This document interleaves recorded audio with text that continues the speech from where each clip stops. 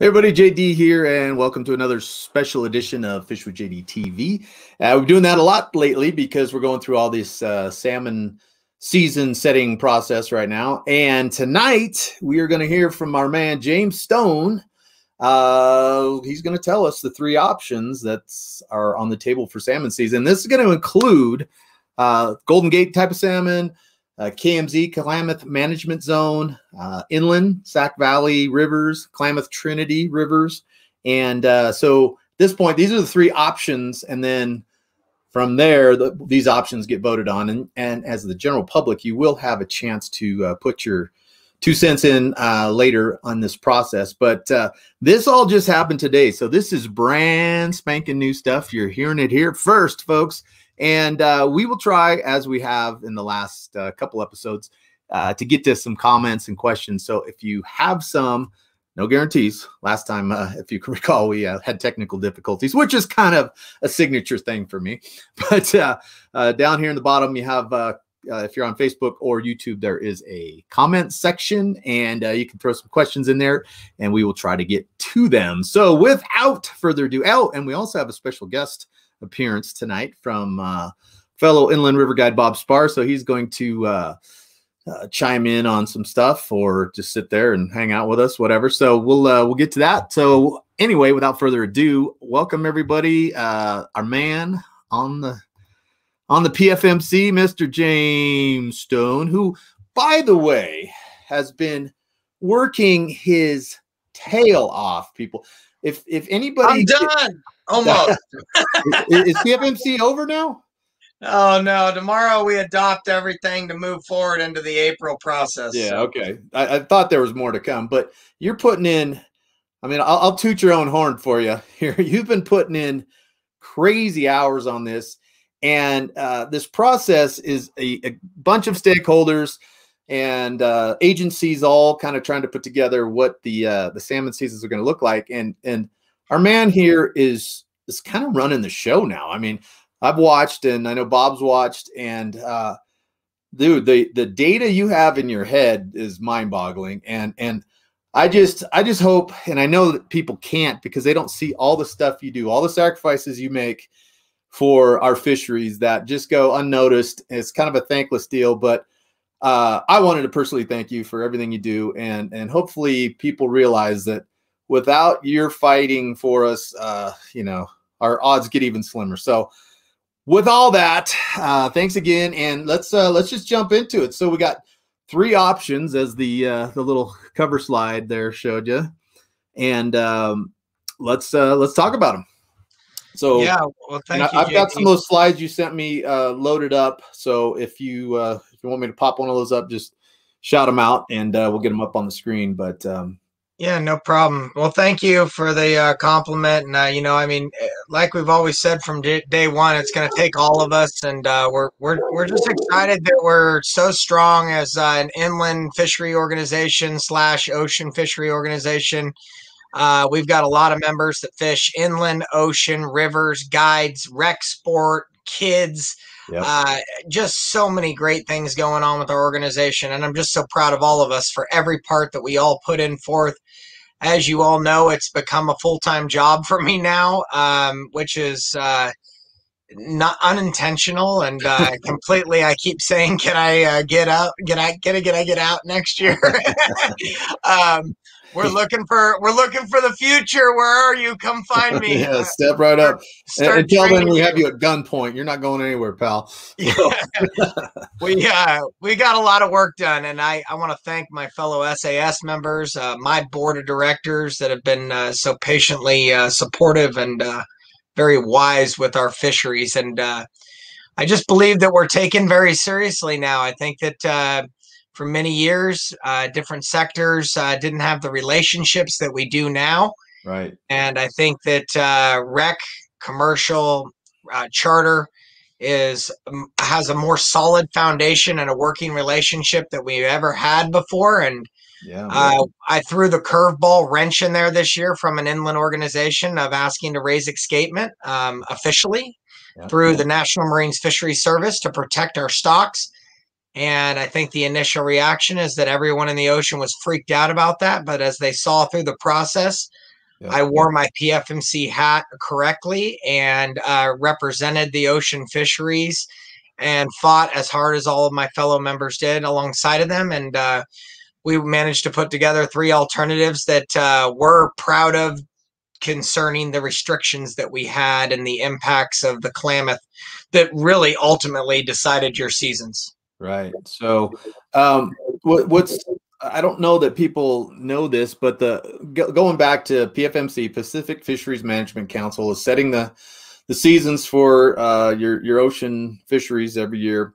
And in this process, until you got on, there was never a river representative on there, correct? No, and technically I'm not a river representative either. I'm a California sport representative. So I represent all sportsmen and women that are just the average sportsmen and women, including guides, including charter boats. You know, for the charter boat has a direct representative, John Atkinson from New Rayan Sport Fishing. Right.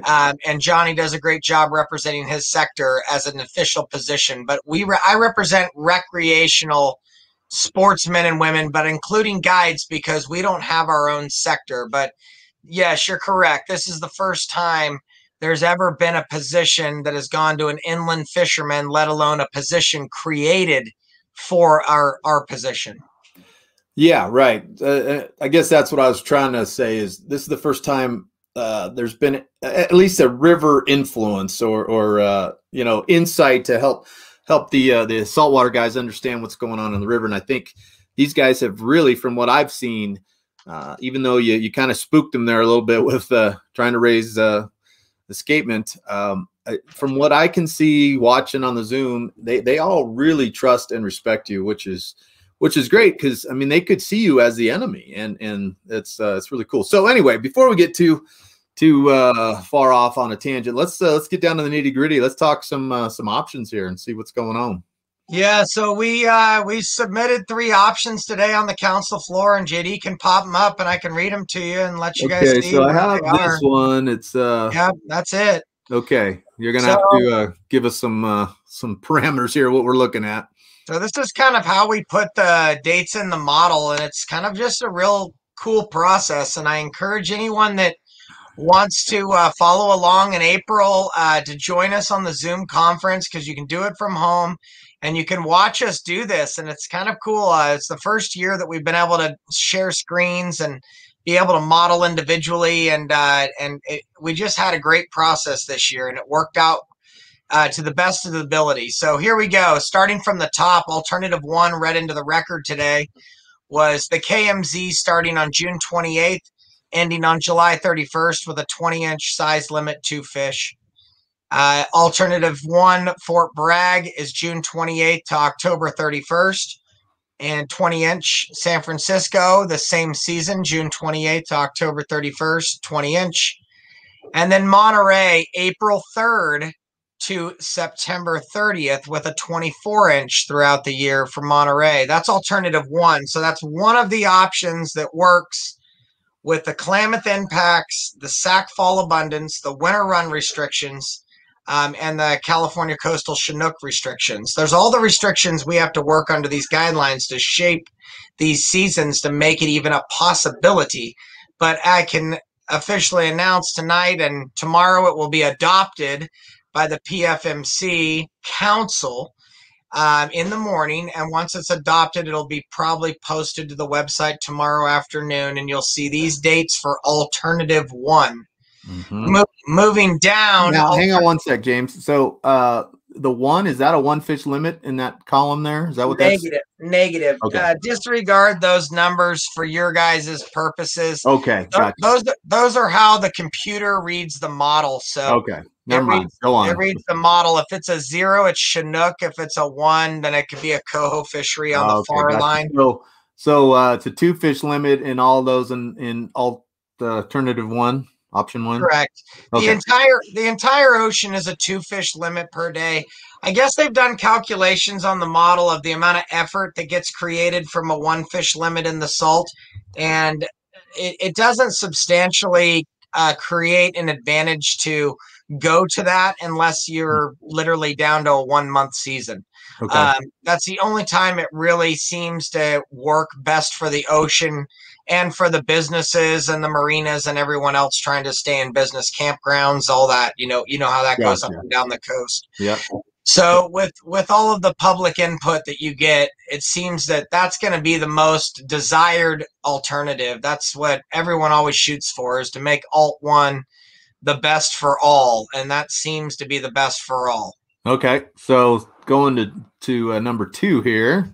Yeah, so moving into 2 and 3, you've got to give different alternatives. Like, where do you want to shift the time? And, the KMZ is really expensive for Klamath impacts, and Fort Bragg is less expensive now with the new model change, and San Francisco is really expensive. So a lot of you San Francisco fishermen are wondering why you might not have an April and May fishery and even a June fishery this year.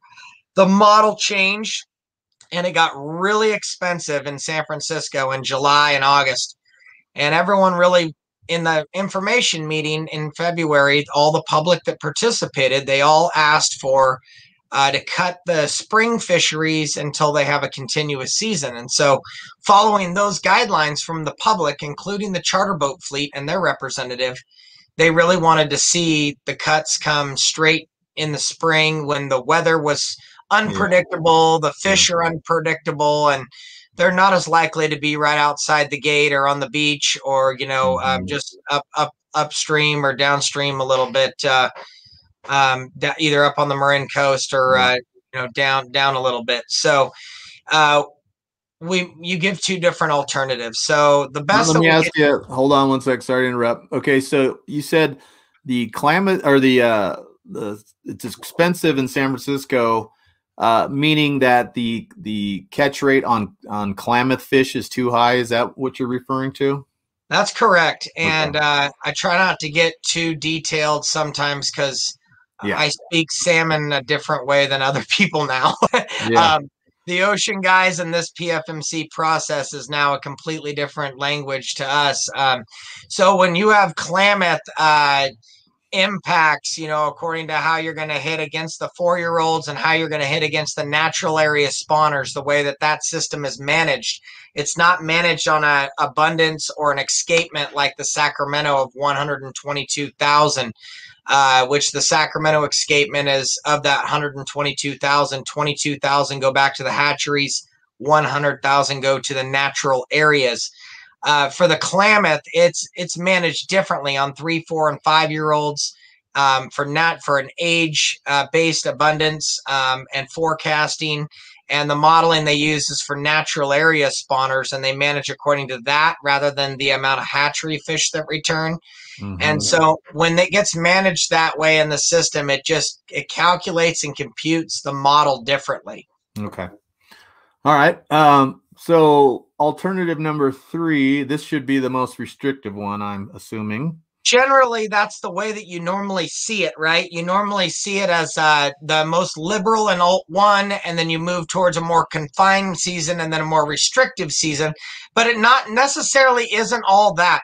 As we learned when we started working with the department and the Fish and Game Commission about getting our parameters, our borders into the ISOR, the initial statement of reasoning, and we started working with that, remember, and then we started working within those guidelines to shape the inland season. This is basically just parameters, you guys. That's all this is. And so I think people look too far into it like, oh man, if we choose Alt 2, it's got to be those dates. No, it doesn't. It's just showing you that's one example of it working. But within the 3 alternatives, the earliest start date that you see is June 24th. For San Francisco, Fort Bragg, or the KMZ is the 26th, which means that's the earliest any of those 3 zones could open. Whereas Monterey is going to open April 3rd. As of tomorrow, it will be adopted and then announced by the department probably the next day. Okay, so it looks like the KMZ, Klamath Management Zone, is in the biggest trouble just based on the looking like they're going to at best get about a month or a month and a few days of a season. And San Francisco's also just kind of eyeballing this. They're getting a later start, and that's what you were saying based on Klamath impacts. And Monterey, they look like they have a pretty decent season. Yeah, and with talking with all of my peers and SAS members and public, and I really want to thank all of them. If any of them are watching or see this, thank you for all the hard effort that you guys did. And also with the fall fisheries, you're going to see in the Fort Bragg and San Francisco sector that the consensus is to be a little bit more cautious. I mean, those seasons can stretch out into November in the fall fisheries, which are a credit card from September 1st on. Any fish that's caught in the Sac that's caught commercial or by rec, it goes against us next year like a credit card does. So I really appreciate those guys being willing to be a little bit more on the conservation side this season and getting to that October 31st and all the way to October 2nd, possibly being willing to give up a full month of their fishery to make sure that enough fish get back this year. This is a new year with the change in the model, and so there's a lot of things that are unpredictable, and with my, Bob, and many of our members' experience and our thoughts towards next year and thiamine, we're all very concerned. Yeah.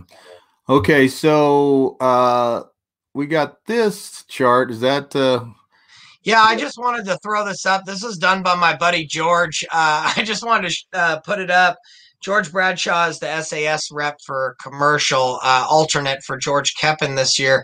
But this is just what some of the math that's involved. And so I just wanted some people to understand kind of like what we're doing. Like you basically have a certain amount of impacts, right? And this was on the Klamath. So if you look at Alt 1 9830, when we were modeling in the middle of this process, we're like, wow, we've got 9830 impacts. But we knew that we had to get down to 7,050. So we knew that we had to reduce, upwards of almost 30+% of our impacts. So that equates to 30% of your time. And where do you give up your time? Well, out of those impacts, you get divided normally, and the split there is 31% went to Oregon for 3,004 impacts, and 69% went to California out of the 6826. And then those got split up again between rec and commercial, 71% to commercial, 29% to rec. And so it's our job my job as the rec. I've got to represent all recreational fishermen, discuss with our commercial fleet what our split is going to be and how many fish we're going to get. And that's how we do it. And then we backtrack in the season and see how much it cost for days in May, days in June, days in July, August. And those days have a certain amount of impacts. It could be 2, 3, or even 10. San Francisco and the KMZ in July are 10 impacts every day. And so if that happens, basically you're burning your impacts as fast as you can. And if you can see that the entire rec community, we ended up settling on less than 1,100 impacts for the recreation. So you can see how much they got cut from these charts. This was just a day and a half ago on March 9th. And so in order to get to our numbers, we have to cut back on our impacts. But I just wanted you guys to see that. You can take that off the screen now so that people don't get confused. Oops. I kind of switched quickly over to this one. Well, so this was Klamath River Falls Chinook numbers, right? So this is kind of the this is a great chart that shows the run years from 2011 to 2020, and it shows the ocean sport and everything in the September. If you highlight the September column there, or run your cursor down at JD, that September column straight down, that's your credit card fishery. And same with your ocean, your October to November. So that's how many fish get caught. So last year on the bottom, there were ocean sport caught 2,974 fish. In October to November, they caught 296. And they total caught 44,000 in the ocean sport last year, which 7% were in the fall. Anything after the birth date of September 1 is considered fall fisheries, September, October, and November. Okay. And so the commercial troll there caught 5112 last year in September and 561 in October and November. And so our concerns from an inland guide majority organization that started in the grassroots of Redding and the Sacramento and Feather and American Rivers, we were very concerned about possibly fall fisheries having different impacts than we're used to, just like the model had to get changed for harvest. Is it possible that the run timing of our Central Valley fish is coinciding with more impacts than we're used to in the September, October when they're coming through the gate? And so that's a discussion that I appreciated my peers being willing to hear, and they allowed me to speak my mind freely, and they were willing to listen. And that's as much as I could ever offer advice on something that they would have to give up their own time to go to conservation, and they did. And that's huge. That's huge for all of us. And we all have to continue working like this together if we're going to save salmon for us. We got to raise more fish, and we got to get more into spawn, and then get a little water for them so that they're okay. But man, it's just great working with the people I have to work with at the SAS and the CDFW staff that works the PFMC. There's 4 of them. I don't really need to mention their names. You know who you are, and I appreciate everything you guys do. You guys burn the candle at both ends with us into the night. I mean, 11, 12 o'clock at night, getting emails at 1, 2, 3 in the morning. These people are working hard, and I appreciate you, and thank you. So little shout out to you guys. So, okay, now let's talk a little bit about the impacts of these potential seasons. Now, I don't know if you have the numbers or if you can say yet, but do you have any info on what the in-river Klamath Trinity quotas might be, and what sort of escapement we're looking at in the Sac Valley? Yeah, I mean, this is all on paper, right? So Sure. last year on paper, we were going to have 277,000 fish, 41,000 for harvest, 233 escaping into the river, and we didn't. And I think 233 did escape to the river. I think, yeah, if we drop 3 zeros, we're probably good. Yeah. We have been disputing that number, and I know that a lot of people think we're crazy again, but this isn't just James talking. You got to remember, I'm on the phone. Hundreds of people, literally hundreds of people, are calling me daily, and I apologize if you've called me and I haven't got back to you. I really, truly do. Just throw me a text, and I'll get to it quicker if I'm on Zoom conference. But I'm trying to get to everyone that I can to engage with you as a member of the public and fulfill my role of doing these things. But yes, I can give you some rough numbers on paper. Okay. The harvest model was changed in the way that the fish were harvested, and that's the biggest thing that happened this year. And to give you an example, we inputted, or the department inputted, last year's salmon season, the 2020 ocean season, into the new model that predicted this, 233,000 escapement, and they say we had 137,000. So we were 96,000 off on the escapement, plus there was no harvest, so we're missing all those harvest fish that were supposed to come back, 30,000+. So anyhow, if we look at those numbers, and we look at them this year on paper, the change is about 30,000 fish swing. So the old model read about 94,000 fish. So with last year's season, so that was about 30,000 fish for the Central Valley. For the Central Valley, I mean, that's how big of a difference it was from the old model, which makes you, me, Bob go, hey, that looks a little bit more realistic. Last year's escapement should have probably been 100, 94, 97. We kept saying there's not even 100K here all year. There's not 100K here. Right. And no one believed us, but our clients did. Well, yeah. I don't know. I don't know why people want to think that we're lying about these types of things. You know, we're trying to be honest, and it doesn't help our businesses by being honest, but by being, you know, stewards of the river and managers of the resource, we have to. It's our obligation as guides, as sportsmen and women. We have to step up and fight for the resource for our kids and grandkids for the sustainability. Right.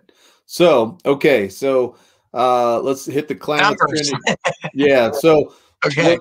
Paper numbers, of course. This is nothing official, but what sort of ballpark are we looking for in river quotas for the Klamath Trinity system? All right. So for the Klamath Trinity system, let's see. I texted it to all of you guys, and I probably, you know what? I deleted it, so you've got it. Go ahead. I texted it to you, Trinity guys. I want to say alternative ones like 1221, alternative twos 1224. Okay, and, so we're talking 1,200 fish. Yeah, alternative threes like 1240 or something like that. I think it is. So yeah, we're talking 1225 is probably a good round average. Last year was 1290. Okay, well that's actually a little better than I expected. I mean, it's not great, but okay. So let's. You ready to answer some questions? Let me just tell you, the Sac Fall escapement is supposed to be 122,000. With all the Klamath restraints on the ocean fisheries, they can't harvest enough sackfish on paper in order to get them, so they actually have fish coming to the river. We call those James fish now as our side joke. They're always appreciated, everyone. So thank you. And this year they did manage to pass some fish to the river, which is also great for conservation. It also helps ensure that we get to that 122,000, which is all that our letter was basically waking everyone up and making sure that we realize that we start making it back, people. Right, we're in trouble, and we need to ensure sustainability. So here we go. The Sac escapement on paper, Alt 1 is 131,034 fish. Okay. Alt 2 is 132,221, and Alt 3 is 128,40. So that's above the normal 122. It is, absolutely. So it leaves some extra fish, 5-6% extra on the table, which is great for conservation measures. And want to commend all of the people again for, managing your own fishery, making enough days on the water so that we can all survive. We all know it's survival mode at this point. Right. And we're glad that everybody can go fishing. Yep. I think that's really one of your greatest reason or greatest attribute that you bring to the table in this thing is being able to, I think, because the ocean fishing really hasn't been terrible the last few years, not even close to as terrible as it has been inland. And I think you're able to make that point and bring that up to people, because if you're just out in the ocean, you're probably thinking, hey, things aren't too bad. But you see what we see, no spawners, no fish in the river, and hey, Houston, we got a problem. So anyway, let's answer some questions. We'll bring in another celebrity judge. No, this isn't American Idol. Is he hanging out in the green room? We got Bob Spar live from his couch. Just had dinner, so don't fall asleep on us. Right. Bob's been guiding since 1932 in the Sac Valley. He looks young for his age, but he brings an awful lot of perspective. He's also a board member of NorCal Guides and Sportsmen Association, and a very valuable member of that. Yeah, we got almost 50 comments here or questions. So let's do a lightning round. And Bob, if any of these are in your wheelhouse, feel free. Holy moly, I got to scroll up here. You get all American River and Delta, Bob. yeah. So let's try to keep, so we don't keep everybody here till midnight. Let's try to keep these pretty concise. James Kramer, I hope salmon season is better this year than last. Well, James, just based on the escapement maybe being up, it could be a little bit. I wouldn't keep your hopes up real high. Here we go. Doug Orr, thanks for doing this. You bet, Doug. Oh, Kenny Jones. We're not going to say that because he's talking smack. Let's see. Jeff Maui Miller, thanks for all you do. You bet. Well, these are easy. Tony Davidson, thanks, guys. Travis Small, thank you for sharing. You got it. Welcome, Travis. This is going good. Diamond Casheritz. Sorry if I butchered your name, Diamond. Thank you. Yep. Tommy's watching. Great. Thanks for tuning in, Tommy. Brad Jacks. Yep. You bet. Welcome, Thanks. Brad. Keep supporting the organization, and we will keep doing what we can. Join us ncgasa.org. You know, that's hang on. I got that banner somewhere. I just got to find it. Yeah, I mean, that's the best way to tell your friends to support us. We represent numbers. The more people we represent, the stronger we are, the stronger we'll get. You know, we have our lobbyists fighting for us daily. I'm fighting for you daily, and we've got many others. So thank you. Right. Yeah, and people ask all the time, hey, what I want to help fight for the fisheries. I don't know what to do. And what you just said is the best thing. It's $20 a year to join. And the way that helps, I know it doesn't seem like much, but when James goes into a meeting or we all go into a meeting and we say we represent X number of people, the bigger that number is, the much more, they have to listen to us. If we go in and say, hi, we're members of the Guides Association, we represent 210 people, they're like, yeah, next. But if we had 40,000, 50,000, everybody who wets a line for salmon really should join this for $20. I mean, it costs less than, a tray of herring or, some bait or a few quick fish or whatever. And your voice really helps. And that's the best thing you can do. And if you want to get more involved, we can certainly use volunteer help and all that. But hit that website down there. And just going into a meeting saying we represent all these people carries a lot of clout. So thanks for that, Brad. And speaking of Brad, KMZ zone has me scared for us Northern Fleet. Well, yeah, based on those Brad, if you're doing commercial, you might want to go into Oregon. They've got a pretty good looking season in Oregon this year, and it looked like one of the alternatives. I think there's going to be a March fishery for commercial troll up there, so check that out. March 20th to April 30th. Don't quote me, but that looks interesting, like it used to be in the old days. Cool. Thanks, Brad. Let's see. Mr. Guide, when the Klamath and other northern rivers have closures and restrictions, do the tribes have to comply with restrictions? Hashtag Squaw Derby. I know who that is. I miss the Squaw Derby. I gotta admit. Squaw Derby, yeah. It's legendary. Well, maybe with the new chief of fisheries, maybe we'll be allowed to have it again. But it's the Pike Minnow Derby now. We've been politically told that we're not allowed to use that word. It's hard for me not to want to, go for the grand salami and get the third consecutive victory. I was denied my chance. Yeah. I think maybe on the Eel River, there could be a chance to do a Pike Minnow Derby. Really good chance because it's considered an invasive species. But on the Sac, Feather, and American, they're considering them native. And even though we all know that they've spawned out of control with the dams and everything and the habitat and droughts. Anyway. But the tribes don't have to comply to anything, right? They can choose. Sometimes they choose to do so. But they're not under any obligation to, correct? The tribes are a sovereign nation, so they're their own nation. So the United States of America has a stake, and then the Yurok tribe has a stake, and the Hoopa tribe has a stake. They are both sovereign nations, so they are equal to the United States of America when it comes to salmon management.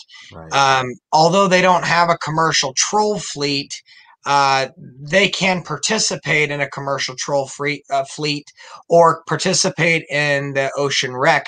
But then once that is coming in river, then their nation is allowed to have 50% of the total inland take. So if there's, just to make numbers easy, 10,000 fish coming into the river, 5,000 are allocated to the tribes, Yep. and 5,000 are allocated inland. Right. The other way. Now, the 5,000 that go to the two tribes, the Yurok and the Hoopa tribe up there, it's an 80-20 split historically. However, there's lots of dialogue of that split changing. Sure. Well, you have the Karuks up there too. I'm not sure how they get. You do. They don't have, I believe, official 1855 treaty rights, I believe. Oh, okay. But I believe that they do have MOUs with the Department of Fish and Wildlife, and they're heavily engaged in fisheries, especially the spring run Chinook on the Klamath that has been petitioned to be listed through the Fish and Game Commission, which we are heavily watching and engaging. Right. Okay. Thank you, Brian.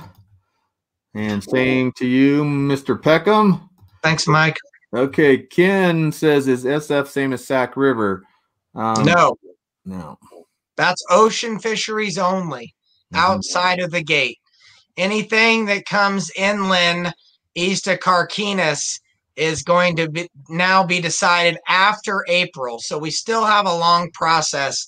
These three alternatives will be printed tomorrow. Then we will have one meeting in March where public will comment on it through CDFW Zoom meetings. And then we will go back to PFMC for a week, and we will fine-tune the season within these parameters of these three options and make you a final season. And it will be announced about April 12th. Okay, cool. Let's see what else we have. Lonnie, thanks. Thank you for checking in. Here's an interesting question, and don't go too far down the rabbit hole, but why don't you close the river to increase escapement? That seems like a logical idea, obviously. Yeah. One we don't want, but so you got to start understanding what it means to river communities. That's how you have to start a cultural, a socioeconomic argument for salmon and lifestyle on people. And that with the state of California is more important than anything. So when it comes to that, the communities that are anywhere on a river, which is almost all of our Northern California ones, at one time depended on salmon in some form, whether it was, from the fish itself or from what the nutrients brought their area. With that being said, there's a lot of lifestyle of people catching fish in river, and a lot of people get seasick, and a lot of people don't travel and like to stay within their own communities. And so if they want to stay within their own communities and catch fish, they should have that right at the publicly trusted resource. It is a publicly trusted resource. It's equally spread amongst us all. And so they decide on how that works out. So this model that we use allows the ocean to harvest 85% of the total harvest, and the in-river gets 15% of escapement. So escapement this year is going to roughly be 130,000. So they add this year 19,000 fish on top of that for our harvest of river. So they're going to allow 150,000 to escape from the ocean. And then after we catch 19,000, we should end up with about 132. I hope that explains why we shouldn't do that. Yeah, I think that was good. Thanks, Trevor. Great question. Scott says gill nets on the Klamath aren't helping anything, especially when the Indians set the net right after the weirs.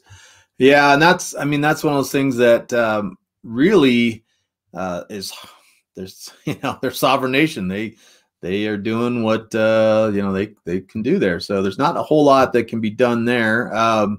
Let's see. Bradley Miller, something needs to change on the Klamath. Barely a recreational season here. Yeah, agreed. But the question is what? I guess. Any of you guys got any answers to that, Bob? No, that's a tough one.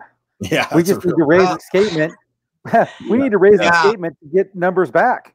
Right. Well, I mean, if we don't have them, go ahead, go James. ahead. No, go, Bob. I was just saying, if we don't have these fish that make it down the river, they don't come back in the river. So Right. we need more fish to come through the system so we can catch them, or they can, have escapement goals. Yep. So people yeah, aren't punished for catching them. I don't know if he's talking inland or if he's talking ocean, but ocean, the impacts are crazy. So it's always going to be expensive on the Klamath impacts this year, next year, and probably the following.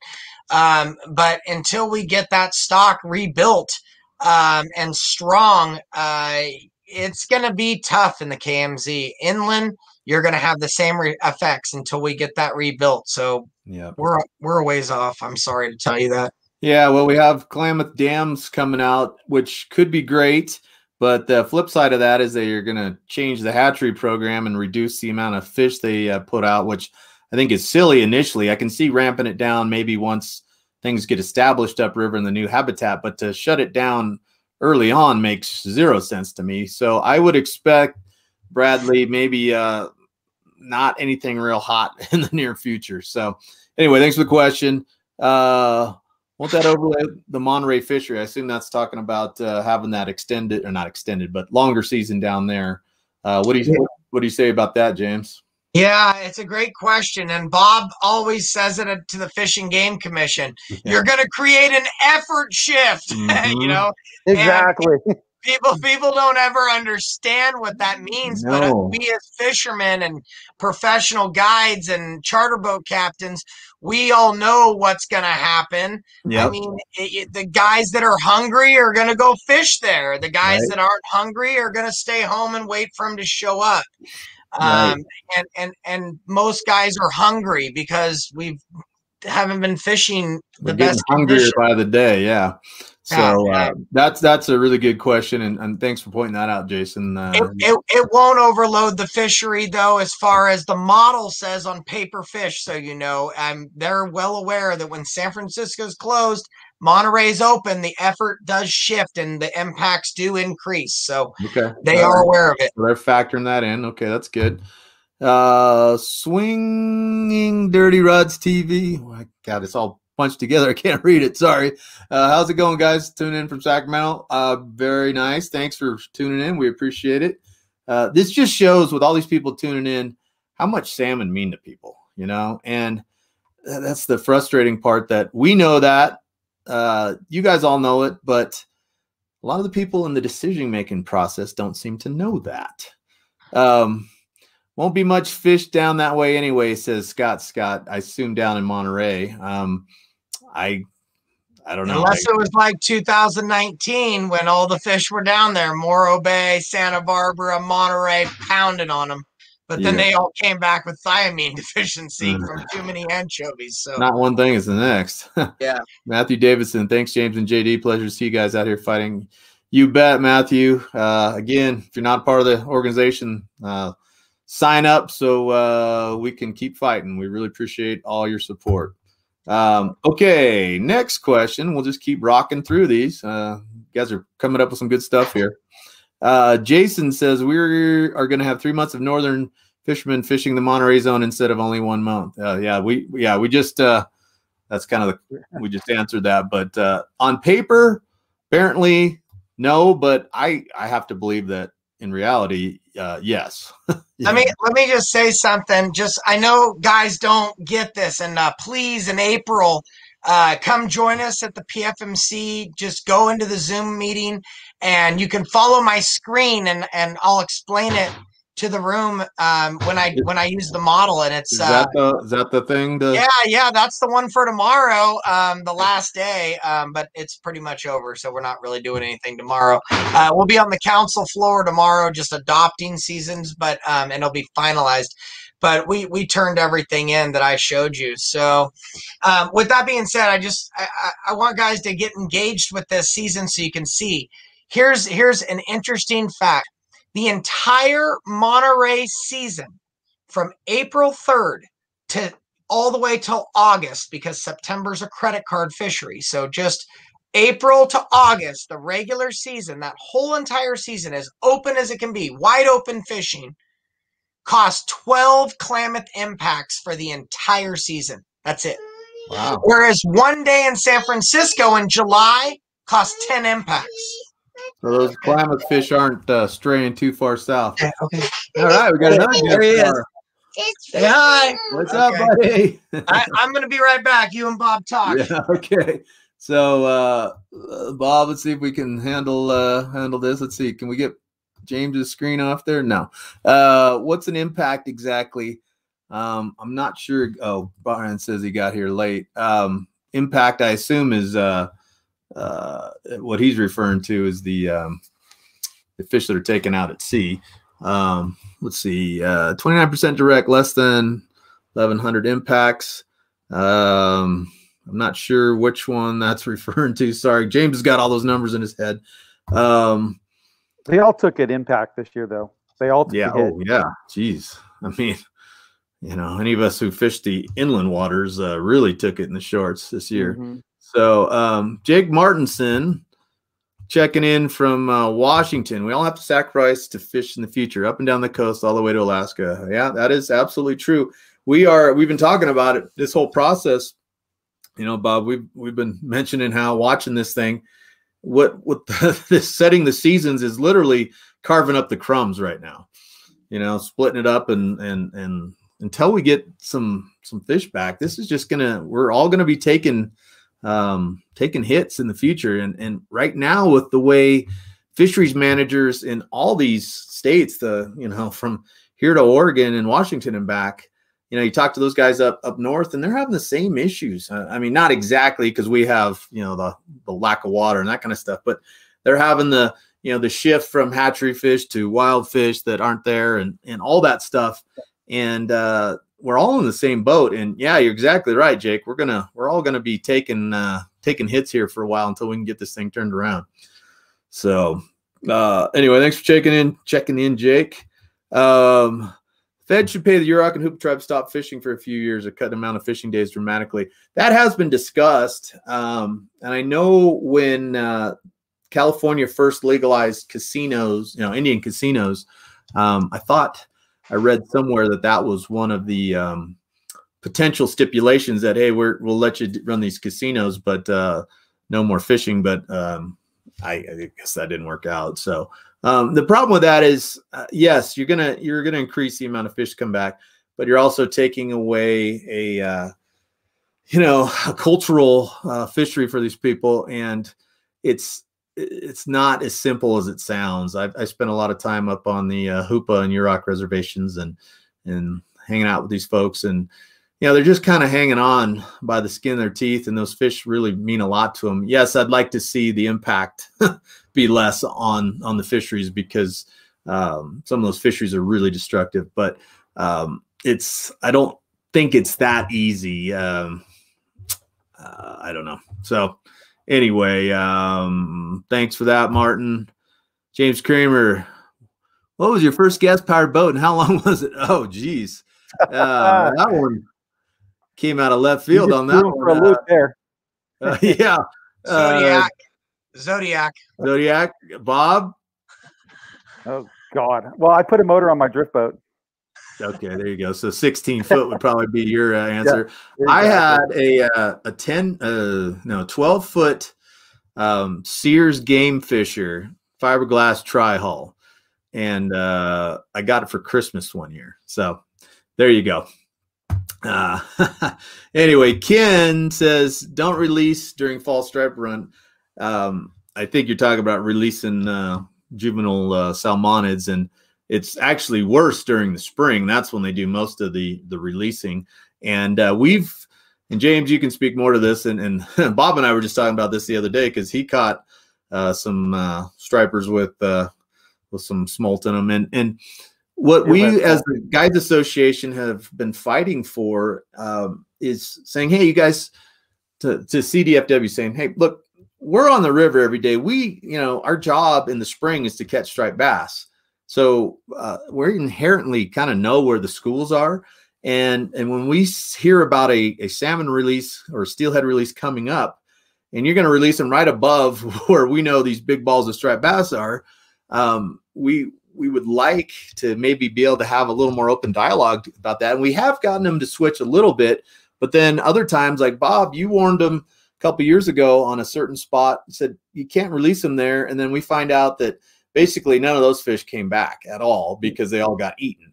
So Plan A and Plan B was devastating. Tell your story, Bob. It's better than. So what happened was 3 years ago, we had a big release at Elkhorn Boat Launch, 1 million fish. Those fish took about a week to get down below the American River. Yeah, the water was so low. There's no current, if I recall. There's no current. All we're dealing with is tides. So those fish are really backed up. They're not moving fast. We get a release from the American River, Plant A and Plant B, a week later, and it took no time for these stripers to find them. Literally no time. And, you know, we warned them. I warned them. I had a nice conversation. I showed them video, showed them contents of the stomachs of the stripers. There was no denying what was happening, and they said they had no data to prove that that would happen. And that we'll find out in 3 years. But we found out. Yeah, we did. Plant A and Plant B did not make it. All you had to do was sit there and get onto some of those topwater bites that we did to see that plant, those weren't going to make it. And that's where I think we as the sporting and guiding public, since we have so many eyes and ears out on the water, that we're a huge resource. I mean, we don't know everything, and we're not claiming to know everything, but it would be nice to get to where our information, our empirical data, the stuff we see with our eyeballs, gets, you know, at least listened to a little bit. So anyway, okay, I digress. Thanks, Ken. Jason, we need to go to a season tag limit in the river system. So like a punch card, like maybe you have up on the, well, there's no, the Klamath and Trinity and the Smith have a North Coast punch card, but I don't think there's an annual bag on that. I think you can buy, you know, if you fill out your card, you can buy another card. So what he's suggesting is like maybe Alaska, where, you know, you can keep, where I guide on the Togag, you can keep 1 king a day and 5 annually. And, you know, I know you guys, what both of you guys are thinking. So that's not a terrible idea, because you think, okay, reduce the harvest. But what happens, Jason, is those fish that we don't harvest go to the hatchery and get bonked on the head and not spawned and shipped to Washington. So if that weren't happening, and if you don't know anything about that, go to, I don't know if I have a banner for that. Yeah. Oh, I do. Here we go. Go to YouTube, check out the video that we produced last year, Unspawned, and it'll blow your mind on what's going on with those fish. So that's one reason that, I mean, it makes good, you're on the right track, but unfortunately those fish are getting bonked anyway without contributing to the spawning population for the most part. You guys agree with that? Yeah. Okay. Let's see. So, gosh, so many here. Corey says, I've lived here on the North Coast my whole life. Used to love to fish the eel. I've seen nothing done to help this river, so I'm glad to see someone standing up to try to save our fisheries. Good work. Yes, the eel. We're not doing tons over there, but we're trying to start advocating more for you guys on the eel. Right. And the eel is in an environmental crisis right now with all the weed grows along it. That's the biggest issue. That initially the lumber practices of the old days, where they would just drive a D9 cat, you know, right down the spawning tribs and cut right to the edge of the water. That got all changed. That's what really hurt the eel in the early days. They kind of tightened up on the logging restrictions, backed the clear cuts off a little bit. Fish started coming back, and then just as that river was kind of rebounding, the weed grows all up and down that drainage have sucked all the creeks dry for the most part, and created a lot of nutrient and fertilizer runoff, and it's just a whole nother environmental issue. So we're like James said, we're trying to do some stuff up there, but the eels, you know, it's a whole nother deal. There's going to be a NOAA fisheries discussion on the eel coming up here, and our regional program manager Kenny Priest will be there and listening, and if I'm not pre-engaged, I'm going to try to join in on part of that conference too. Yeah. So Michael came in late and other changes. Yeah, if you just rewind this once it's over, Michael, we put up some graphs and you can look at it. But Monterey Bay is looking pretty good season-wise length. So anyway, go back and check that out. Kurt Wilson, what's up, my man? Gives us a thumbs up from the North Coast. A lot of North Coast on here. Thank you, guys. Yeah, really cool. Jimmy Walker says dismal. Is that James Herbert Walker or is that a different Walker? Anyway, if that's Herbert. What's up, my brother? I haven't talked to you in a long time. Okay, Matthew Oliva. Hold on one second. The dismal part, guys. What's the dismal part. The dismal part might get worse next year, guys. Yeah, it's not looking good for next year. We're going to have to be, crossing our fingers that we have any fish because of the thymine issues that a lot of people don't understand. Yep. And going into a drought. Right. So, Matthew Oliva asks, what are your predictions for inland Sacramento feather season? Hopefully a 1 fish limit instead of a shorter season, which is everybody wants that he spoke to, or 1 adult and 1 jack. Yeah, when we went to 1 fish, we fought for, it was one of those things that just kind of hit me. I'm like, when this process was going on, I called James and said, hey, he was in a meeting. I said, ask him for a jack too. I mean, if they're not counting jacks or not are concerned with jacks, then let's get a jack. And we didn't get it that year. So have you heard, I mean, I know that part of the season settings a little ways off, but is there any talk about a 1 fish? Or? Well, we're premature for inland fisheries, and we just, I mean, we used to start talking about those inland fisheries, this time of year. But we actually asked for a change in the way that process always works. Once I got on PFMC and I saw the process, I'm like, this just gives us zero time to even discuss it, because literally from the time they adopted in the second week of April from the ocean seasons, they were trying to process the inland seasons within 3 to 4 days. Remember that? And then they were trying to adopt it in April at the commission. And we were like, we didn't even get a chance to see this until right now. And now you're telling us take it or leave it, and we were kind of like, we need more time.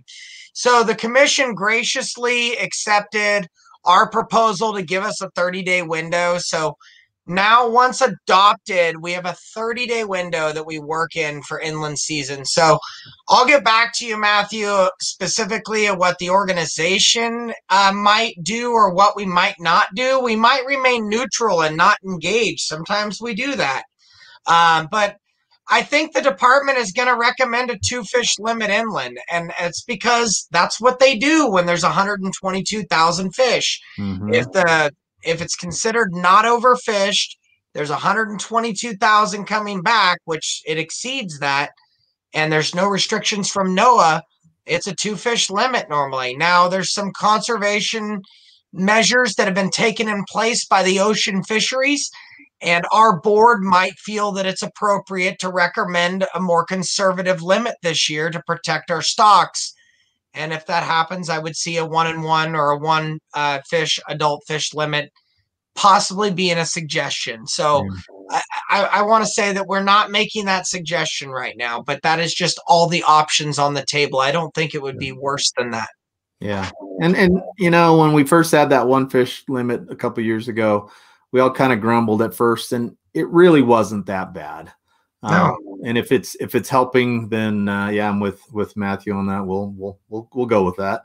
I wouldn't have any problem, and especially if you could get a jack thrown in there too. Steve Carson, Senior Tuna, says thanks for all your hard work. Thank you, Steve. We appreciate your support. Oh man, we're gonna throw Mr. Spar under the bus here. He's like, oh God, what am I doing? He just turned his computer off. Oh, he froze. Perfect timing. Look at that. Oh, there he's back. James Kramer wants to know how steelhead fishing this year. It's bad as the salmon season. Yeah, exactly. Yeah, it's been terrible, James. It's been, it's. I assume James is in Sacramento area, so I assume he's talking American. But American's been awful, and but you talk to the boys on the coast, and steelhead season wasn't very good on the Smith and the yield. They had some little spikes here and there, but anyway, Mr. Balker, Thanks for the report on the alternatives. You bet, Dan. Thanks. Welcome, Dan. Sorry I didn't get back to you the other day. And Dan, thank you for all the reporting you do. You for years and years and years kept us apprised of all the goings on. And I used to always love the cold dead steelhead awards or whatever they were called that he used to do. Do you remember those things? He'd do like the worst conservation people who did the worst stuff for fish conservation awards. That was before cell phones, Facebook, all the real time stuff. The 35 millimeter that you had to develop and then send it to Dan. yeah, that's right. 3 color separations for covers and all that. So how can we get the GoFundMe started? I don't know if this is the same guy, but guy texted me today or emailed me today and said, "Hey, let's get a GoFundMe started for raising more hatchery fish." And what I told him, James, was I thought that was really cool outside the box thinking. And even if we raised $80 trillion, what's the reality of the state and the feds going for that? Well, I mean, I agree with you. I mean, the possibility of a privatized fishery, we know that we would run it better than anything because our lives depend on the results. So, you know, I mean, if you tell me you go to work, you know, there just needs to be a merit system. I mean, you know, you get 122,000. You don't lose your job, but if you ever go under it, you lose your job. And I bet you we would have 300,000, 400,000, 500,000 coming back, and they'd be like, "Sorry, we got to protect our job," you know. And I just think that that's the way that we've got to start thinking about it. I mean, you know, we've got to have more at stake to get more fish back. But how realistic is it if we raised a bunch of money, millions of dollars? We need 58 million is what I told congressional leaders in DC 18 months ago when I traveled there. And as soon as COVID's over, I plan on returning to DC with our lobbyist. And maybe we'll make JD or Bob go too and wear a suit and walk around the Capitol. But when we did that last, you know, we recommend a new hatchery on the Sac. It's the only way this fishery is going to survive. We need a hatchery on the Sacramento. Maybe we can tag it into the Sites Reservoir. Maybe we can tie it in with some Southern Water contractor help. Somebody's got to be able to step up and admit that this is a put and take fishery. Yeah. We need to raise money privately or, you know, through the government or DWR or Bureau of Reclamation. We have to have a new hatchery, more fish for all. That's the only thing that's going to help everybody. Yep. I wouldn't mind seeing one on the Yuba too, but that's for another story, another time. Mr. Guide, shameless plug for our Striper Derby. Support us by emerging out of your COVID holes and coming out fishing again. I'm not sure. Yeah. Well, I like it. So when's our Striper Derby? Give them. I know it's 10 grand for first place. Yeah, we got a very generous donation of $10,000 for first place prize. It's going to be a very interesting system, the way that it works to prevent cheating. So we've had a lot of you call and say, how is this Striper Derby working? Well, I can tell you there's going to be a lot of variables in there to prevent cheating. Like, you know, I can tell you that male bass only, you know, there's no females allowed turned in at our derby. It's all CNR. There's no big fish. It's CNR. And there's going to be some interesting ways to win. It's going to be about conservation and fun and fighting for striped bass for the future. It's not about a slaughter fest about going and trying to kill a bunch of stripers. Yeah. I've had a lot of companies call and everyone's ponying up a lot of great prizes for the winners, big names in the industry, and they're all stepping up and they're all wanting to be part of this movement that we've created of guides and fishermen and women and families fighting with companies together. And so the Striped Bass Derby, April 17th and 18th in Colusa. Sign up now at ncgasa.org. It's going to be huge. We're going to have a DJ. We're going to have barbecues. We're going to have a huge raffle for the kids. We're going to be out there trying to give back to our community and do what we do best. And thank you, Mr. Guide. Mr. Guide. Okay, let's a lot of these are kind of similar questions, so I'll pop through them a little bit here. Brian says shared across many groups. Thanks, you guys. You bet. Thank you, Brian. Thanks, Brian. Let's see. I see increased respect for the river anglers and conservation. Yeah, we're trying. We're trying to set a whole new narrative here. David says thanks for their hard work. Thank you, David. Thanks, David. Matthew Davidson says been out with James several times over years in the steady decline in fish, and he's right. We need to raise more fish and create more habitat. That's right. We need more people saying that. You know, we're getting a lot of habitat created, but we need to, a few changes on that, a few tweaks. I think it'll help a lot. See Matt's picture. He's a new dad too. Congratulations, buddy. Oh yeah, that's cool. Cool. New baby there. So we got more of these questions about decimating Monterey if too much effort. Blake, who is one of the first, Blake, he probably didn't even know this, but Blake is the guy who made me addicted to river jet boating. I went out with him and we went zipping across these riffles on the Sac with my to-be wife, and I was like, I got to get me one of these things. This is cool, running in that deep water. So, Blake, thanks. You created a monster. Thanks, Jack Blake. No, thanks. We appreciate it. Let's see. Here we go. Here's a good question from Mr. Maui Miller. Anything brought up about seals? That's a good question. No. This is a very political topic in California. Yeah. If you go north, if you go north, for some reason, they're considered invaders of Oregon and Washington because they are the California sea lion. But if they are in California, they're fully protected. Yep. They've been protected for years. The numbers were down into like the 60,000 range. They wanted to get it to like 275,000, and now it's like 400,000+ and climbing. Go to NOAA Fisheries and you can see all the charts. It's mind-boggling, and we still haven't done anything. It's amazing. My take on that whole thing has been, when something's way down like that, yes, you protect it. But now they're higher than almost historical numbers, and what no one seems to be talking about is their primary food source, like salmon, are way down. So your predator prey thing's way off now. And I don't hear anybody talking about that at all. So, we don't want to get in too far in that. We got a bunch of questions. So let's keep rolling.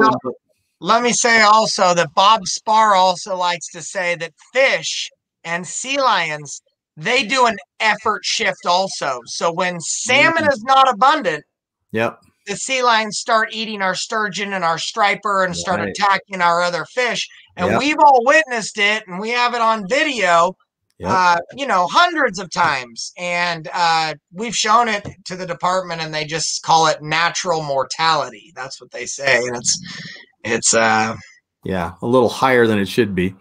Blair Dixon asked, do we have reps from the organization at every meeting? Pretty much. James is at most of them. Bob and I get to some. There's usually somebody at every meeting we can get to. Our lobbyist is representing us at a lot of meetings too. We engage in a lot of different things. On the hunting side, I just was sponsoring a couple of pieces of legislation with the California Waterfowl Association tonight, and fighting for your boating fees not to be increased. I mean, there's all sorts of things we do as sportsmen just to help fight for all of us. Right. This is a good question. EJ2425J.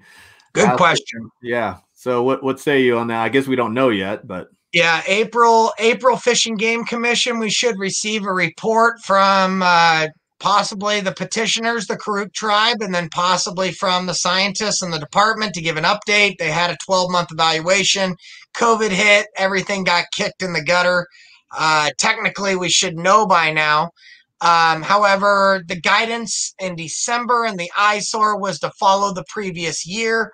which was what we recommended as an organization, which was a 1 fish bag limit starting July 1st to August 15th, and then it became the fall fishery on the Klamath. And I believe that's the way that it's looking forward, unless the department comes back in April and says the fish is warranted of listing, and then I would see a possible emergency action of a closure on the Klamath for the spring run. If that happens, we're in a lot more trouble, because then that's going to be one more factor next year that's going to constrain the ocean. Right, right. Bob, I know you're with me on this. This dude sitting to the screen next to us has a lot of facts and figures in his head at his disposal. It blows me away. James, it just like pulls this stuff out of nowhere. It's like an encyclopedia in there. I'm impressed. It's from the time spent doing this stuff is what it is. Yeah, no kidding. No kidding. No one's got more time. Yeah, I know. James Kramer, is suckerfish invasive in the Sacramento American? No, that's a native fish, James. Those and pike minnow are too. Let's see what else we got. Thanks, everybody. Good question. Steve Carson, thank you. That's a nice compliment. Social, cultural, economic importance of recreational fishing. Yeah, it really is. And that's one thing that I'm always talking about when the departments tell us that no, we're not going to raise any more fish, and we're just going to get by with the minimum. And I think, isn't there some value, especially with COVID? You look at how many people have been out on the water. It's been a stressful time for everyone, and recreating out on the river has value, and not only just economic value to the rod companies and the hotels and guides and blah blah blah, but it has peace of mind value, whatever you want to call that. It's value to your sanity. And that seems, I don't know how you quantify that, but it always seems to be lost to me when talking to the people that make the decisions. So what needs to change is the later season. That's one thing Bob and I have been talking about a lot, because I assume, Aaron, you're talking about the fact that the fisheries seem to be, the runs get later and later. And a lot of times, like say on the American, which closes October 31st, back in the day when Bob and I first started fishing there, you could catch salmon in there in August, September, fall run fish were there. And now there's hardly a salmon in there by October 31st, and that upper end closes, right? Oh, it's awful. Yeah. It's a lot later. Yeah. So everything is shifted, and seasons probably need to at some point be adjusted. Okay. Hold on one second. Yeah. James is working on that right now. He has talked to Fish and Game about that for the American in particular. Yeah. We've also, James, correct me if I'm wrong, talked about maybe getting the low flow opened at some point again. Yeah, I mean, we're talking about all these options, right? I mean, if the department is going to run and manage the fishery on the American and Feather that state that they're just going to keep the hatchery doors open and euthanize these fish, then I'm going to continue to argue for sportsmen and women and children and say those fish need to be available for harvest. Then if you're going to kill them unspawned and ship them away, they need to be available for the taxpayers and the people that buy your fishing licenses. And you are right. This was the first year of an uptick of fishing licenses in many years. So anyway, virus produced. It's important. Yeah. Okay, so the Prince of Darkness, Jerry Lampkin, has two questions. Is this Klamath spring run fishery staying basically the same as last year? We kind of talked about that. You may have tuned in a little bit. I think we answered that question, which is we don't know yet. I missed the projected fall run quota number. Prince of Darkness. The fall run quota was what, 1,200 or 1,400? 1,225 to 1,242. Okay. And actually, we didn't talk about the clam. We talked the Trinity spring run, but it's kind of the same thing. Yeah. That'll be coming out July 1st, if anything. If you're going to fish, July 1st. We'll know in the Fish and Game Commission in April 15th, I believe, is when we'll know. Yeah. Okay. If anything, fisheries should be structured in favor of Bay River terminal fisheries. We know where the fish are going and can evaluate impact more accurately. Mixed stocked ocean fisheries are much less accurate. much worse you are. Yeah, yep. That is there's some truth to that, Jake, and there's a push to get some terminal fisheries here in some of the bays, but our concern is and don't let me talk out of line here, James, but I think we would support wholeheartedly terminal fisheries, provided they're not taking fish away from the inland programs to make that happen. Yeah, absolutely. I think that I sat in multiple meetings with everyone. It started from Dick Poole, who runs Water for Fish and is a GSSA board member. The truth of the matter is he went down and he lobbied Westlands Water District and others and told them that there was an advantage to having this terminal fishery, and they paid for the science. It was $100,000, and they paid for the science bill of $100,000, and they came up through Kramer Sciences. I think it was Brad Cavallo did the reports. I was in those meetings in the early days of my role as the president of our organization, and I want to say that those fisheries we were designing all of the different release points. There was like 18 or 22 spots in the San Francisco Bay, and the number one spot that we all came across was the mouth of the Napa River. And that's where it was going to be. And the result was that I remember is that we can't raise enough fish to produce at our current hatcheries because of the way that we manage them and the way that we utilize what we have, because we're raising fish to such a big size now. We're making these big old juicy bait fish swim down the river through the gauntlet now through all the predation, and it's very tough. So with that being said, and our hatchery production numbers going down so much with raising these bigger fish, we don't have enough room to raise more fish. Yeah. Okay.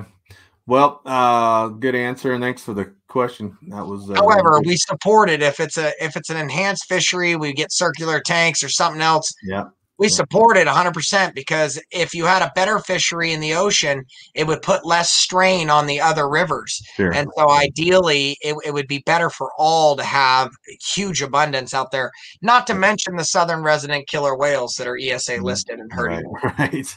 Because, salmon is life, and I agree with that. Well, let's try to get everybody out of here in the next 10 minutes or so. So let's do a lightning round. Jay asked, sporting commercials start at the same time in June?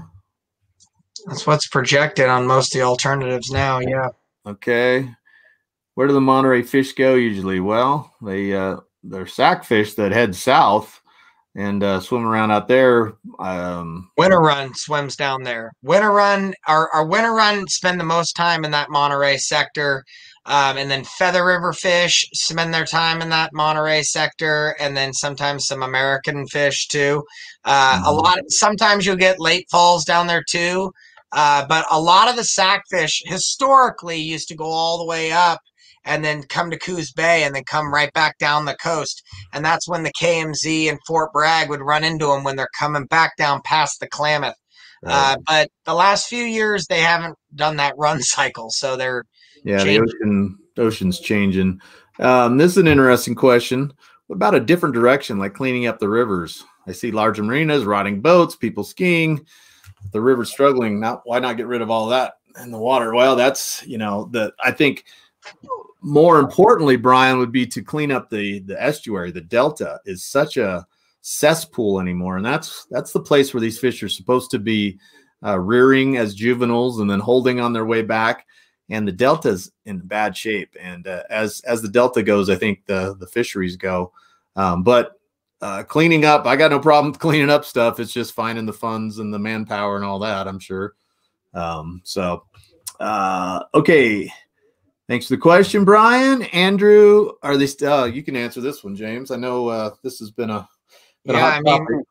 Again, yeah, this is something that we support if it's extra fish, right? All we're trying to do is get them to raise more fish. So we work with our ocean partners and hopefully try to get more net pens in all of these areas. Bodega got shut down because of environmental reasons. So you have environmentalists that are out there that are scared that a hatchery-born fish, the same egg that if it was in a river would be born in the river, but the same identical egg, I want to say that again, the same identical egg that would be born in a river is now born in a hatchery and fed for a few weeks and then let go, as now all of a sudden alarm bells go off that, oh gosh, yeah, we can't have that thing swim up our creek, because if it spawns with our 100% wild Jurassic salmon in our stream, you could pollute the whole gene pool. Ooh. And interfect, or mess up our genetics, is what they say.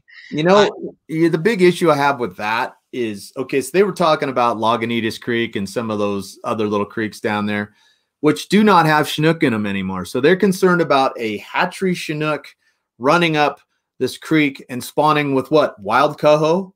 No, it's not Canucks. It's not happening.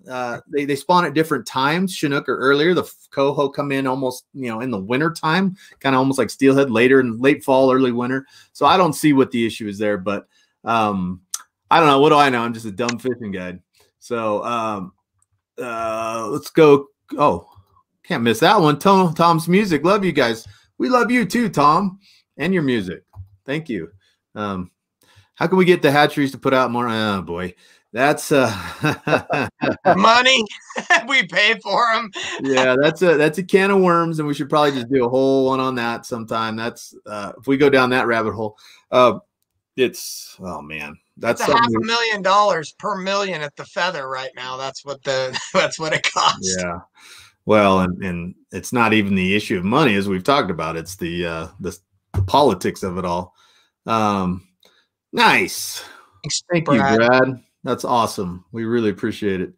Yeah, this is kind of what I was saying earlier. In the end, we're trying to divide crumbs. And you, Scott, you are dead on with that. And that's not going to change either, Scott. Right. And that's what we're trying to get to people, is that realistically, that's never going to change. So our only option is a put and take fishery. With we don't have any kind of clout like the people, the water industry people have. They've got the big bucks, and we're hosed in that department. So good point though, Scott. Michael, get them to release at night. That's a really good one. And Bob, you'll remember this when we went down the McCollum hatchery. It was it McCollum? Yeah, I think it was. And one of the things that they do down there is they realize that, you're feeding salmon pellets in a raceway, right? And so those pellets float, so those fish come up and eat them on the surface, which is where they're most vulnerable, right? You'd rather have fish eaten down low. Well, and they do it in the broad daylight. So the guys at McCollum, and one of the great things about that place is everything they do, they're trying to just improve just a little bit. Let's save 2 or 3% of fish over here, and we do that over here, and all of a sudden it becomes a big number. And I believe it was there where they said, well, we're trying to, we feed them at night now, and the feeders are on automatic timers. And we said, well, why don't they do that at Nimbus and Feather? And I said, is it because they don't have timers? Like, no, they have timers there. It's just they don't do it because this is how we've always done it. But you feed them at night, you get them used to feeding, in the dark instead of coming to the surface in broad daylight where, any kind of fish could eat them. So you're on to something there, Michael. And James, have we ever gotten anywhere? Yeah, the Fort Baker is released at night. Jimmy Anderson and Johnny Atkinson, Bill Smith's program on the enhancement fish. They used to come from the feather. And that 10,000, that 1 million fish would come from the feather, which would produce about 10,000 back. Now that program is completely moved to the McCollum. So this year is the first year, as I keep saying, 33% reduction in hatchery that are coming back this year. So if this model's way off, we're going to be standing there saying, okay, so this is exactly what we told you. Yeah, we're wrong. We're going to say, okay, we were wrong, but at least we got some fish back. Yeah. But I'm telling you, we don't think that we're wrong this year. There's been a lot of changes to the way we manage salmon on these returning fish in 2021. So it's going to be interesting to see what happens. Yep. Thanks, Michael. So this is interesting. He's referring to the Nigiri project, the raising salmon out on the rice. And James, you probably are more up to date on that. It seems to me, just to back people up and give them a little background, the Sacramento Valley used to be a giant floodplain before the levees and the dams. The whole valley pretty much flooded. And so out-migrating salmonids would cruise out into these, what are now fields, but just out into the grasslands and grow and feed. And there weren't as many predators out there, and they do real well on their way out. So somebody said, hey, we still have floodplain. It's just behind the levees and rice fields. What if we got the salmon on these and they put them on there and those salmon do really well? But I know they have maybe some plumbing issues as far as getting them back into the river, but what's holding that whole thing up? Yeah, so I'm engaged on it. I mean, I don't talk to Jacob Katz as much as I'd like to, but he's busy with Cal Trout, and the California Rice Commission is now fully engaged on the program and everything. And I don't want to take anything away from the program at all, but I will speak to our opinion and honest truth. The program is the best possible thing you could do to get fish into areas that food and nutrients grow rapidly, right? I mean, that just is common sense. So they found a way to grow food fast, and that is in shallow, warmer waters in the spring. And so if you can get fish into those areas, they are going to grow bigger, they're going to be hardier, and they're more than likely going to have a higher survival rate. And I think that all of the studies in the first 3 years, I think it's the third year now. I know I've seen 2 years worth of the data in the studies. Bob, you were in a couple of those meetings with me. Mm-hmm. And what we saw in the studies were that the survival rate was just through the roof great. And just what a great program to get fish big, right? They kept trying to ask for 1 million fish. The department wasn't true believers in the program. And so they were only producing, I think, 100,000 fish for them on their programs.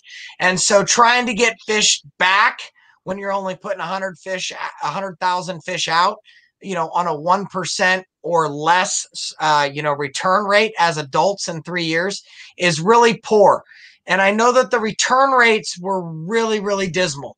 So with those return rates being so low, it was hard for people to really jump behind it so fast. Now, that could be because all of the test sites were in the southern Yolo area, in the rice fields, in the Yolo bypass area, which is in the southern part of the convergence of the Feather and the Colusa and the Sacramento drainage basin right there. And so when you have that Colusa drain that drains from the 2047 all the way up on the west side, from where Sites Reservoir will eventually drain into, and you have the Sacramento River and the Feather River all merging down into that southern basin before it hits Liberty Island, the Deepwater Channel, and then Sacramento main stem, and they all converge into Rio Vista. There seems to be misguidance when they come back. And I don't know what that is, because we could talk for 3 hours about geomagnetic pulse that fish feel as they start traveling south. JD, you and I were on that one, weren't we? That's right. Yeah. Right. And that was a great presentation from some scientists up north. Yeah. And then also talking about, do they use the imprinting only when they get back close to their natal streams, or is it geomagnetic? And that might be what's screwing them up returning from those rice field studies, is that they're coming back up different areas. Could be Georgiana, the Deepwater Channel, Delta Cross Channel, excuse me. And so those could all be factors of why the fish aren't returning in larger numbers. So I think my initial reaction is maybe we need to do a study from a rice field in the northern valley up by Ord, Bend, Chico, Hamilton City, which is higher up on the main stem, which allows those fish to get reintroduced above GCID mile marker 205, if you will, 211, somewhere up in there. And that will allow them to imprint better on the Sacramento River before hitting the convergence of the Feather and YOLO, which hopefully will prevent better adult return rates. Yeah. Sorry. All right. That's all right. We're gonna just grab a few more. We're not gonna be able to get to all these. I'm sorry, peeps. You guys are bringing the questions hot and heavy, and we really appreciate it. But I don't want to keep everybody here too late. But couple quick ones here. There's a lot of them that are kind of reiterating some of the stuff we've been talking about. But Jeff McDonald, all the way from Massachusetts, and you can see the picture there is of a Feather River salmon that he caught with me approximately 92 years ago. Do you guys see a decline in interest in salmon fishing from the non-guide community as there are more bad years? You know, that's a really good question. And this year was COVID, so there was a lot of interest in fishing of any kind, I would say. And people still love salmon, but I tell you, Bob, we were taking pictures of the parking lots this year along the river, and after it became pretty apparent that there weren't any fish around, man, the parking lots were empty in the middle of October when they should just be parking up out on the street and over the levees, and so yeah, I would say there's definitely decline in it. Again, the COVID year is kind of you got to throw that one out, but yeah, the economic impacts for all the businesses associated with salmon, from the marinas, the gas stations, the restaurants, tackle shops, etc., are going to feel it. Okay, let's just jump to a couple others really quick here. This is a good one. God, we're going to get too far down the rabbit hole. I'm just going to run this out there. Why are we turning a blind eye to the Pacific Northwest and their broodstock? Because there's a lot of good broodstock programs that are working up there, and I always wonder that too. Do they talk much about that in any of the meetings you've been in? Yeah, a few, and we might be able to get a broodstock program started on the Smith to help Rowdy Creek or something like that eventually. That's going to help out better to what those guys want up there, and maybe someday on other rivers, possibly rivers to where drift boat guides could carry tanks on their boats like they do on the Chetco and other rivers up on the Oregon coast. It's a long conversation, but I think there's a possibility, but you have to have a director and a chief of fisheries that are really pushing for that. We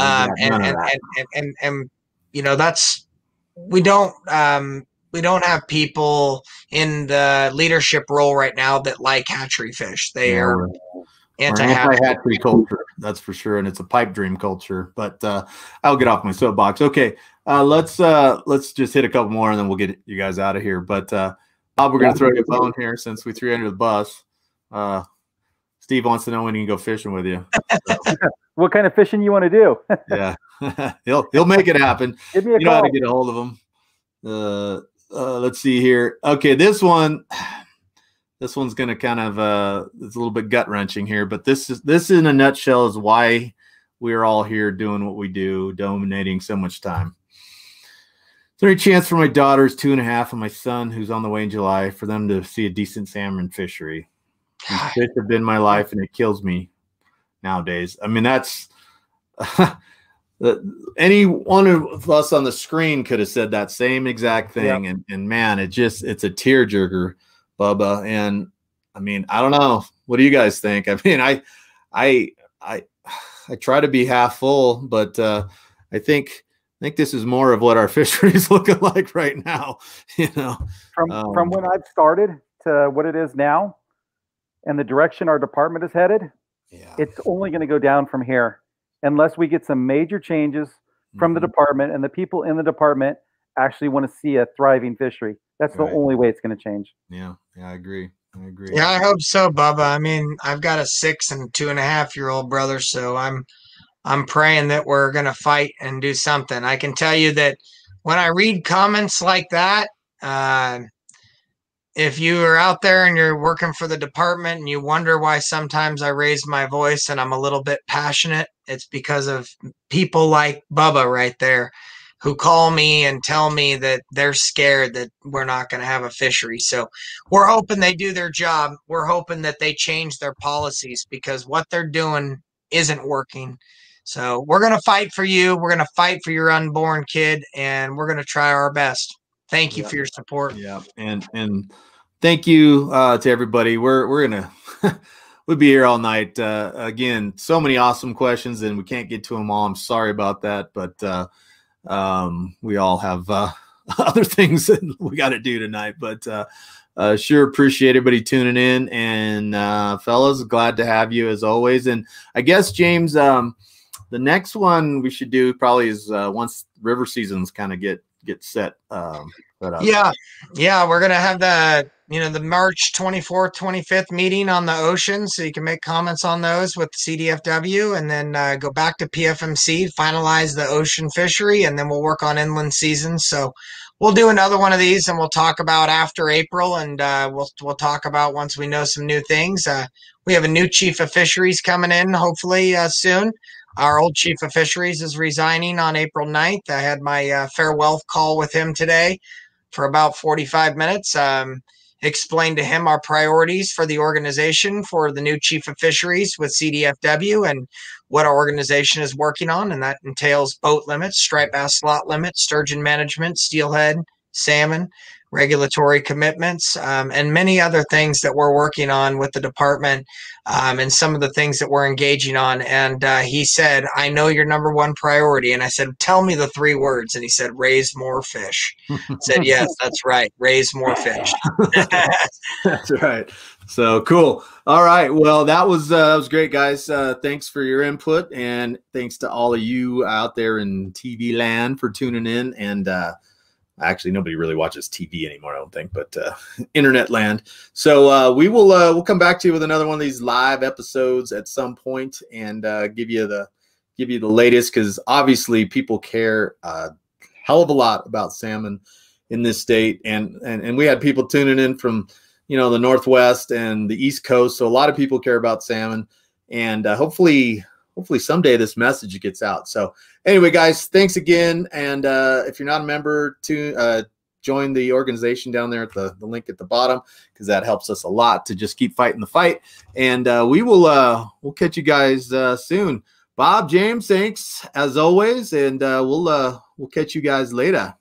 Thank you, guys. Appreciate it. Yeah, have a good night. Thank you.